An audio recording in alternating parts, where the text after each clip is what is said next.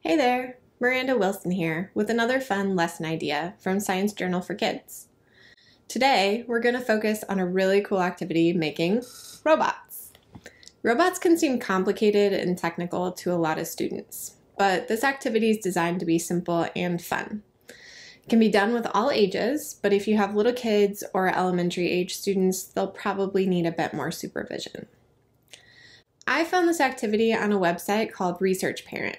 It's just a parent with some scientific research experience sharing fun and educational activities to do with younger kids.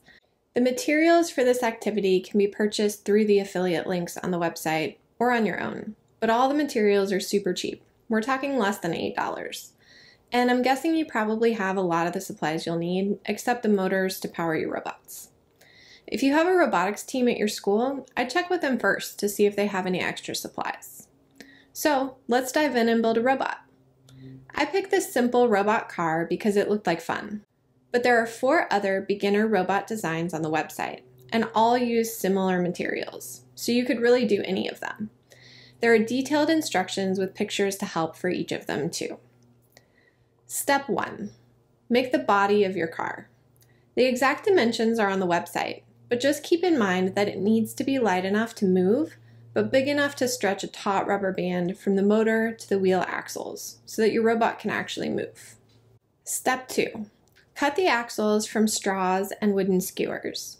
The front axle straw gets cut in half and a hole gets punched through the body of the car to make room for the rubber band.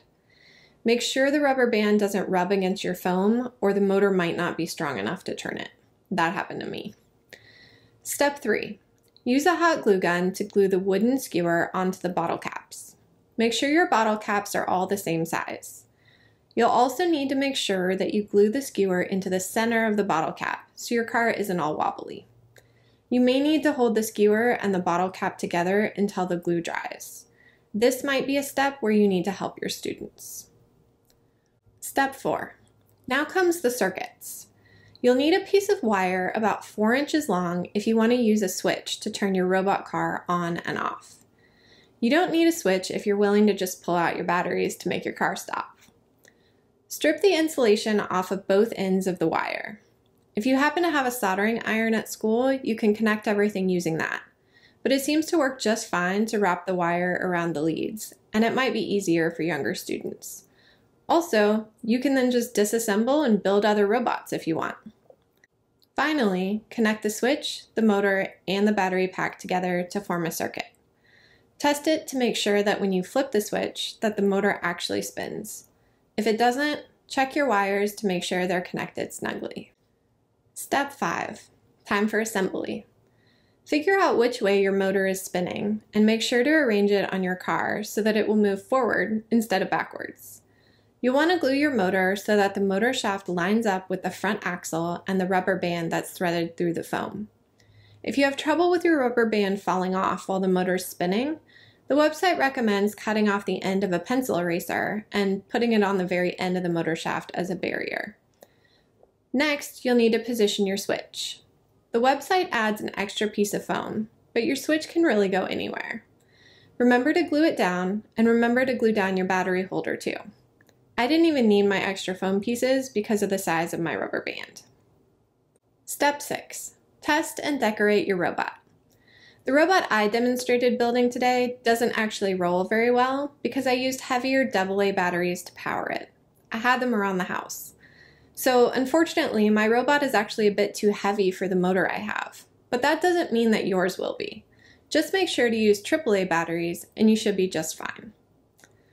This activity would go great along with our article titled, "Can a Robotic Arm Be Controlled by the Brain?"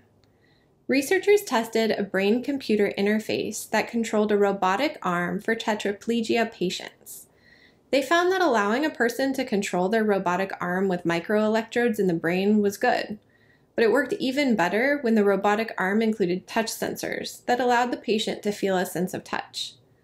We have both upper and lower reading levels for this article, so even if you have elementary school students, they'll be able to read about this research. Don't forget to take a look at our videos at the bottom of the article page when you're planning your class time. There's always a video meant to introduce the topic of the article to your students. For each adapted article, we also provide an audio version of the article being read for those students who might need some extra help with their reading skills. You can access our audio versions on the webpage for each adapted article or on the Science Journal for Kids YouTube channel. That's all for today. If you'd like more teaching tips and ideas for lesson planning, please check out the audio or video versions of our Lesson Ideas podcast. Also, make sure to check out our Ask a Scientist videos for short interviews with some of our researchers. You can find them on our YouTube channel. If you have questions or comments, please share them in the feedback form on our website, or head to Facebook to join our official community group. You can also sign up for our free monthly newsletter to learn about our latest content. And as always, please visit our website, sciencejournalforkids.org, for more free science teaching resources.